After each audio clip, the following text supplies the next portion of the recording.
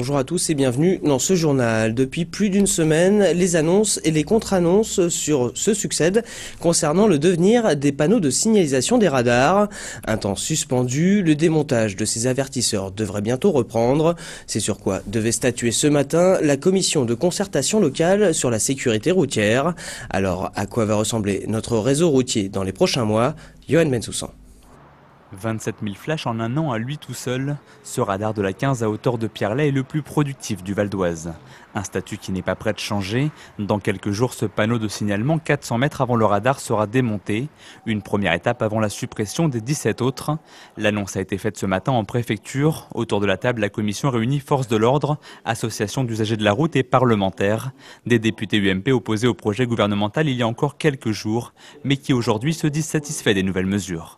Rien n'est flou, les choses ont été clairement indiquées et ça correspond à ce que nous souhaitions dans l'ensemble. Retrait d'une part des panneaux avertissant la présence de radars, mais remplacement par des radars dits pédagogiques qui indiquent à laquelle vitesse vous allez.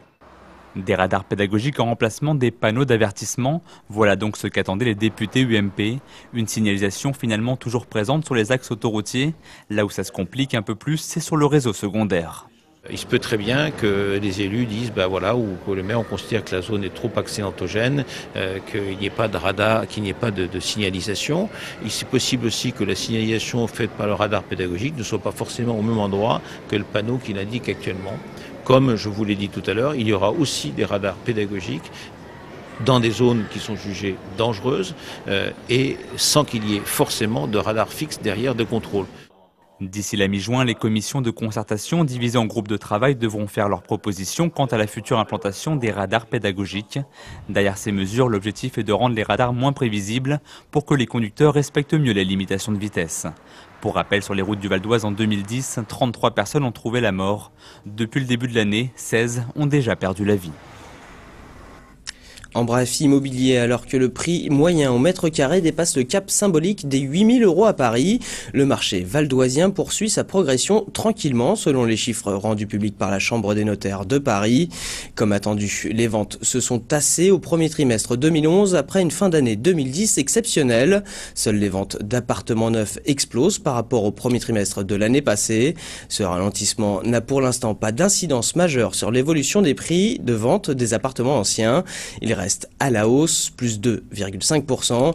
Seuls les prix des maisons anciennes stagnent, moins 0,1%. La tendance reste cependant positive sur l'année, plus 5,8%.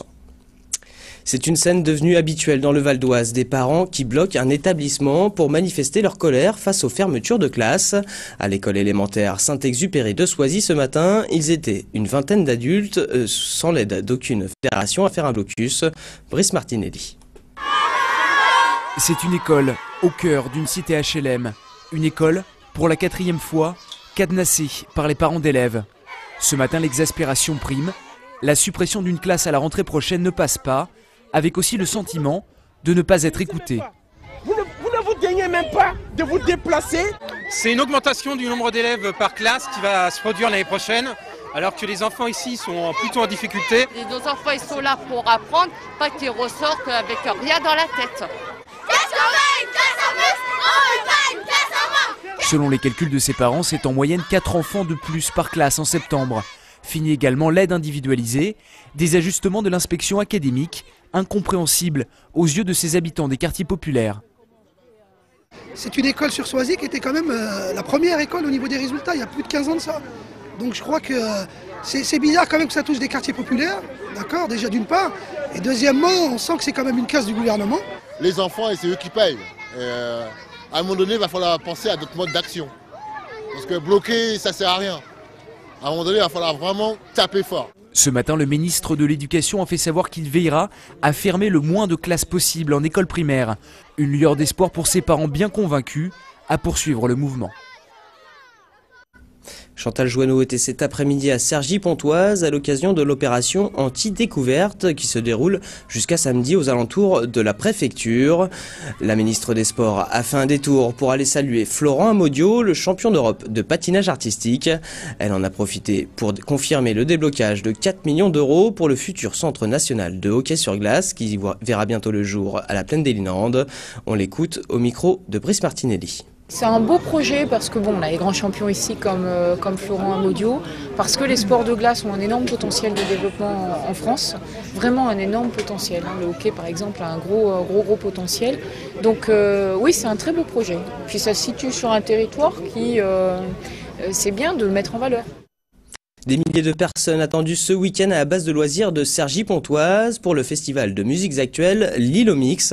Né sur les cendres de Furia et du Sans Conteste qui ont disparu de la ville nouvelle, cet événement fédère une dizaine d'associations de l'agglomération. Au programme de ces 3 jours de festivités, pas moins de 18 concerts entrecoupés de DJ set le vendredi et le samedi et un dimanche guinguette familiale placé sous le signe des loisirs avec pour le coup l'entrée gratuite. Avec des têtes d'affiche aussi variées que Kezia Jones, Femi Kuti, Sergent Garcia ou encore Punish Yourself. Les organisateurs ont fait le pari de l'éclectisme. Je vous propose d'écouter Sébastien Campos de l'association Premier Dragon, organisatrice de cette première édition de l'Île au Mix. C'est un parti pris, je crois que c'est juste un juste reflet en fait de la diversité de la population locale. Voilà, à un moment donné, toucher un maximum de public, voilà, on mise sur cette carte de l'éclectisme. Et puis je rappellerai aussi bien sûr que ce sont des têtes d'affiche, mais une des spécificités de ce festival, c'est aussi 50% d'artistes programmés qui sont émergents, franciliens et beaucoup d'artistes valdoisiens. Voilà, ce journal se termine. Merci de l'avoir suivi. L'info continue sur vonews.fr. Bon week-end à tous et à lundi.